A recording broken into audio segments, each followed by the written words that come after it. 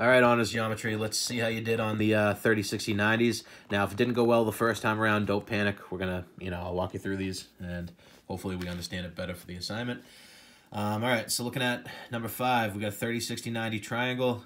We're given the side opposite from 30. We're trying to find the other two sides. So first thing I do every time I approach one of these problems is I'm going to start off with my labels. So opposite from 30, we're setting that equal to n. Opposite from 60, we're setting that equal to n root 3. Opposite from 90, we're setting that equal to 2n. Now, you might see different letters, a different variable other than n used if you see this online. A lot of people use x, 2x, and x root 3. The reason I don't use x is because a lot of times we're solving for a side named x, or labeled x, so I don't want to add extra confusion by having two different x's involved in the same problem. That could just get messy. So remember, for a variable you can use whatever you want. You could put a star there instead of n if you want, a shamrock, whatever you want. Does not matter. I'm going to use n though. All right, so the first thing you do after labeling on problems like this is you want to figure out what the variable is worth, or what n is worth in this case.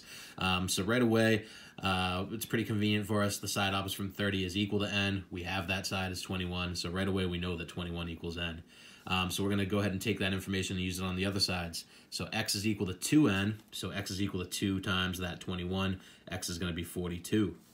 Now looking at the hypotenuse, or sorry, not the hypotenuse, looking at y, which is opposite from 60, y is equal to n root 3, so we're going to go ahead and plug in that 21 there, so we got y equals 21 root 3. All right, looking at 6, this is another 30, 60, 90. On this one, they didn't give us the 30 degrees there, but you can use the triangle angle sum to figure out, oh, there's 30 degrees left for this angle. So this time around, we were given the side opposite from 60, so we're going to label like we normally do. Opposite from 30 is equal to n, opposite from 60 is equal to n root 3, and opposite from 90 is equal to 2n. So looking at the side we were given 15, it's equal to n root 3. We have to solve for n there. So n root 3 equals 15. We're going to divide by root 3 on both sides. Cancels on the left side. We have to rationalize this denominator on the right side, so we're going to multiply it by root 3 over itself. So when we multiply, root 3 times root 3 gives us 3. 15 times root 3, they're glued together by multiplication. We're going to be able to simplify that fraction because 15 divided by 3 equals 5. So we have 5 root 3 for our answer, and there's nothing that can be simplified in that radical. We're good there. So now we have the value of n. That's going to make the rest of this pretty easy. So x equals n, so work's done there. X is equal to 5 root 3. Y is equal to 2n, so y is going to be equal to 2 times 5 root 3. And remember, the 2 and the 5 get multiplied to be 10. The root 3 is glued to them by multiplication, so we get y equals 10 root 3. All right, looking at 7, the last example here. This time they gave us the side opposite from 90. They gave us the hypotenuse, so a little different look on each one of these. So opposite from 30, we're going to label that n. Opposite from 60, we're going to set that equal to n root 3. Opposite from 90, we're setting equal to 2n. So we're going to use this equation, 8 root 3 equals 2n, to solve for n. So we divide by 2 on each side, cancels on the right. On the left-hand side, we can simplify that fraction. We get n equals 4 root 3.